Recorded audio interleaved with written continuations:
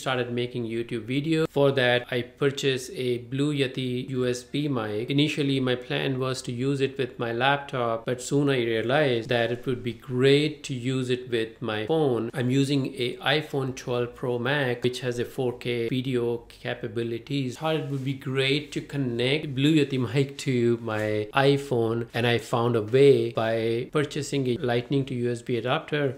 One end goes to the iPhone, second end goes to the Blue Yeti mic, and then there is an alternate option where you can buy a similar adapter, but it comes with not only USB socket but also the Lightning, so it charges your phone at the same time. I hope this information was useful to you.